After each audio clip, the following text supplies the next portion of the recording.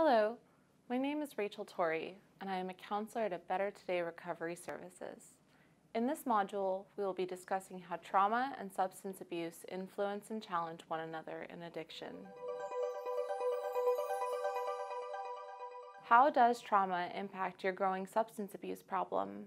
Trauma and addiction go hand in hand. Trauma may lead to substance abuse and dependence, and reoccurring trauma, which is often seen in addiction, may influence the severity of the dependence. No matter the nature of the trauma, it is clear that trauma will negatively impact and typically influence the need for drugs and alcohol. No one plans on becoming dependent on drugs. However, once a person has experienced this escape, they continue to seek it out, providing them with an opportunity to relieve the anxiety they have experienced their entire lives. With risk factors such as abuse, trauma, unsupportive environments, and even untreated mental health issues, a person becomes at high risk for drug and alcohol dependency.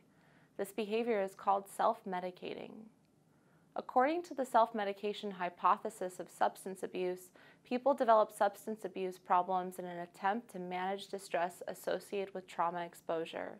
This theory suggests people turn to alcohol and other drugs to manage the intense flood of emotions and traumatic reminders associated with the traumatic stress or PTSD, or to numb themselves from the experience of an intense emotion, whether positive or negative. As a therapist, we often notice those who have struggled with substance abuse issues have also had some experience with trauma in their lives, and have had to make efforts to survive without the necessary supports and coping skills needed to manage their emotions.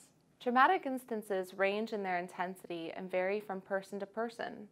Each individual will deal with their trauma in different ways, and the repercussions of these unhealthy attempts to cope will vary. Should a person continue to self-medicate or use unhealthy coping skills, the person becomes at risk for PTSD, also known as post-traumatic stress disorder. Thank you for watching. Feel free to like, share, or subscribe below. If you or a loved one is struggling with substance abuse, reach out and contact us today. Stay tuned for more videos.